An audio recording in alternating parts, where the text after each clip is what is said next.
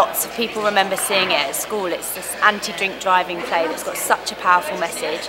It's really powerful because of the fact that the script comes from interviews from the people involved, which makes it really effective and makes it even more emotional. I wanted to do it personally because my idea with Love Theatre is to try and employ local actors to do jobs that in the past companies from the UK were being brought over to do. We've got a wealth of talent and talented performers in Jersey that we can use, who are trained, who have had experience, so that's what I'm trying to do, so to marry the two together. How much had you had to drink?